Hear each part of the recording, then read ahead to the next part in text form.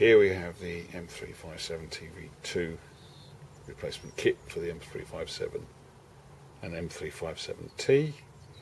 This kit, we also have a kit for the early M351A. As you probably know by now, the lithium batteries die on these after about 10 or so years, and when they die, the alarm usually dies with it. And the only course of action is to replace the unit. In the past, what you had to do was remove the whole lot, completely remove it, and rewire a new one in, which will cost a lot of money. But now here at Abacus we've developed a plug and play kit, which you simply unplug the old alarm, plug in an adapter loom, unplug the other end of the adapter loom into the new M357 TV2, and voila, off you go. You have another 10 or so years, or hopefully more. Right, in the box is a brand spanking new M357T alarm system, 3-year warranty from us at Abacus Car Alarms, with the all-important code cards, the M252 fob, and the M2500 large fob, which is really good because if you've got gloves on, it's nice and easy to operate. This fob, the 252, is really good. You put your key into it, so you have a key and a fob all as one. It's something like this, which I'll show you. I'll show you a bit of detail later on. Included in the kit, also, or most importantly, is the M357 adapter loom. This plug goes into the plug that comes out of the old alarm, plugs in there. This end is fairly self-explanatory really, goes into the TV2, so that plugs in. So this rubber cover stretches over to give it a waterproof seal. This plug goes into the 18-way plug that came out of the old M357T. More of that later in this video. You'll see the replacement on a Harley Davidson.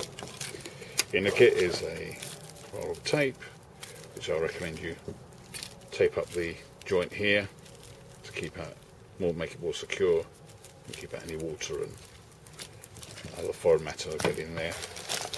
Replacement cover with anti-theft screws, which will explain how to take those off later in the video, and a replacement fuse, some spacers and some screw bits for the fitting kit of the fob, and a replacement LED. Quite often these LEDs fail, the wires corrode and they break off, so we supply you a new. Some cable ties, stickers, user instructions, and some fitting instructions also in the box. Right, the Harley M357T doesn't work on Harley anymore. Press the button, absolutely nothing. So what I'm going to do is get out the alarm, which on this luckily it's quite easy. Move the cover. As you can see, it's hidden here. Just undo these bolts to get at it. In your case, if it's a modern sports bike, it could be hidden behind a fairing, side panel, etc. You might have to remove the panels to get at the alarm.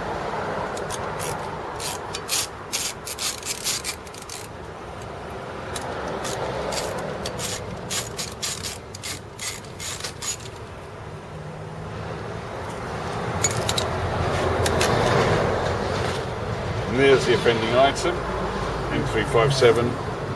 It's about 10 years old now. High quality alarm. I mean, they last for ages. They're excellent, much better than most other alarms, including data talk.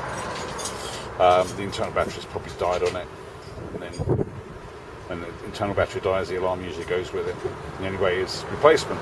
Now, normally in the old days, we used to have to remove all the wiring, cut it all out, rewire a whole new alarm system, and cost a fortune. But now we've got a bypass kit. I'm not going to show you how to remove this plug on this video. It's very easy when you know how, but for security reasons, when you buy the kit, we'll send you a link and a password of how to remove the cover. That's screw. Right, now we've got the M357 is off. Remove, peel back the rubber cover, squeeze down on the plug, it comes off. That's the old M357. By the way, the fitting is the same for the 351A. This unit, that's the connector there, that's the plug connector there. Look.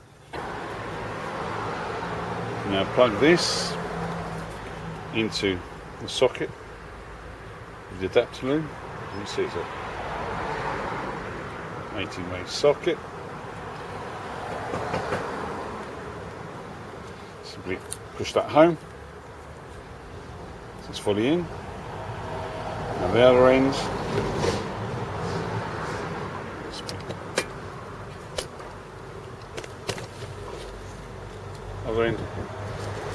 goes into the brand new M357 TV2, the latest model. 3-year warranty from us. A new style fobs. You'll get at least another 10 years out of this one. So you now just insert 2 plugs in there as such. It's best I find if you pull this rubber bung back a bit. Push that fully home. Most importantly, make sure that clicks in. That must, the little white plug clicks fully home.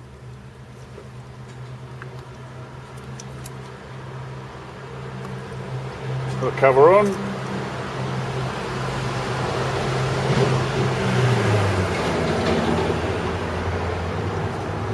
And that's it. Job done. Took what? 5 minutes? 10 maybe?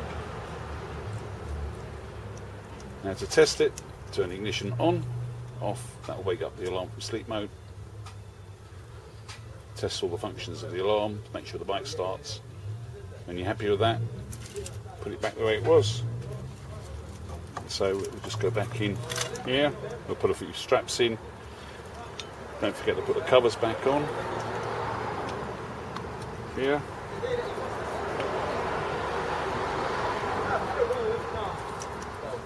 Like that. Also, I strongly recommend cutting this rubber bung away here and wrapping the supplied insulating tape around that joint. Right, the TV2's nicely fitted and strapped in there, so it's nicely held in. Now go to turn the ignition on. If you notice, this light comes on, that's just the battery charge light. This top light comes on and stays on. Now press the fob. You hear a beep, that light goes out, and we should be able to start the bike. Let's have a listen. Fantastic.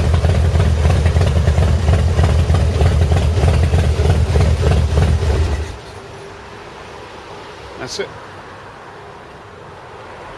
Now, what you have to do is just test all the alarm functions, make sure you're happy with everything. When you are, put it all back together. That's that.